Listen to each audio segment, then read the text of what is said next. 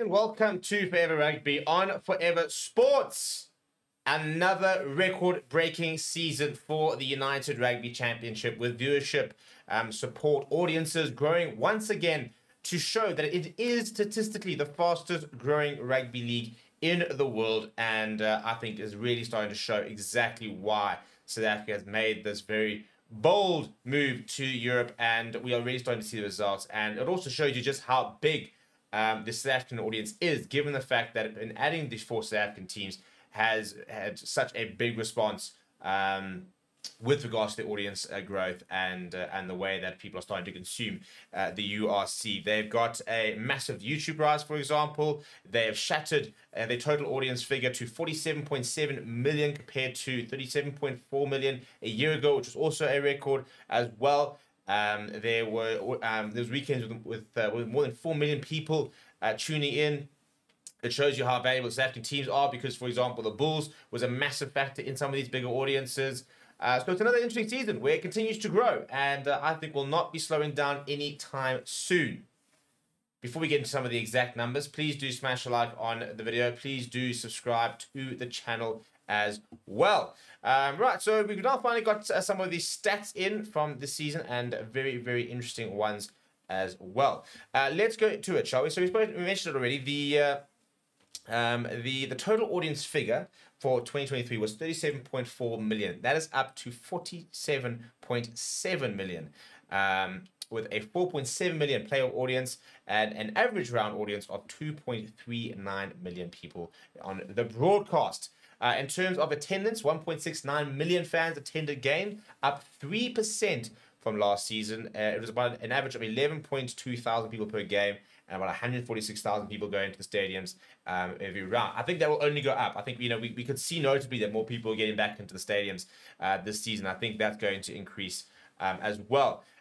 One of the 7 rounds that achieved an audience of over 2.5 million, whilst further 4.7 million turned into the 7 playoff series, where the average audience per game was 671,428 people watching on broadcast. A lot of that was the Bulls.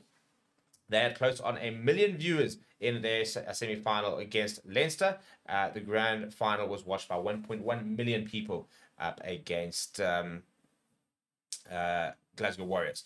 The big thing over the moment was the URC's audience beyond its core markets, with an overseas growth by 138% to 6.2 million. That's very important. Now, that's an overseas audience, which means it's non-URC players, basically. Or teams, so, you know, taking away the sort of external audience.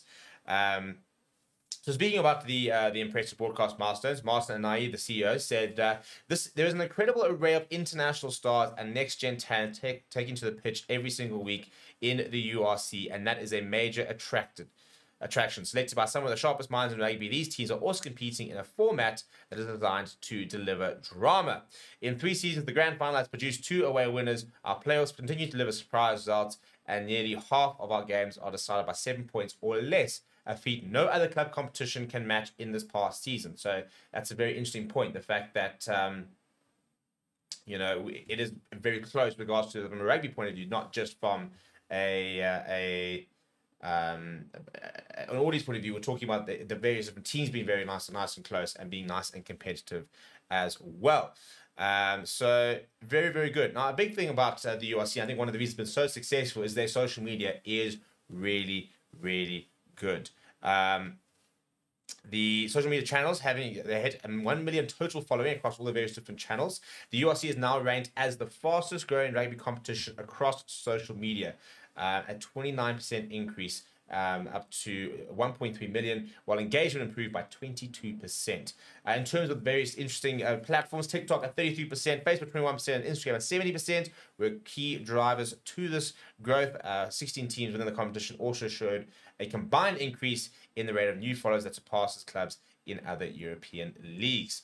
Then a massive thing about that has been the YouTube channel increases. So it says that the off-field performance in the 2023-24 has seen the league's official YouTube channel increase views from 8.7 to 40.6 million, a 356% rise, which has also been backed up by an 84% increase in subscribers to 140,000 And that's just the URC official ones. For example, they also look at, when you look at the World Cup, for example, and they looked at the kind of the big reach, that would include views, for example, like the views on this channel, you know, in terms of people covering the competition. So that's just the official channel. That takes away the views that are of covering that. And, you know, there's a couple of million views, for example, coming from this channel alone.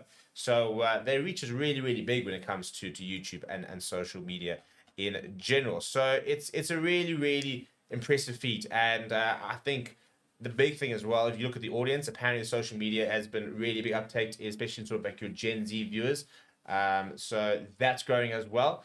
And this is the exciting thing, you know, it's a new competition, only 3 seasons in, and yet it continues to grow year on year. We definitely made the right decision going to the URC. The question is, how long can we sustain this growth? And then once it starts taper off, can we then sustain those kind of numbers long term? You know, because obviously the growth rate's probably going to drop eventually, or obviously it always does. And you have to keep sort of innovating and finding reasons to watch, reasons to sort of keep this this going and keep people interested. So let me know what you think down in the comments below. Smash a like on the video, subscribe to the channel as well. Thank you very much for watching. My name is Steve. I'll chat to you soon.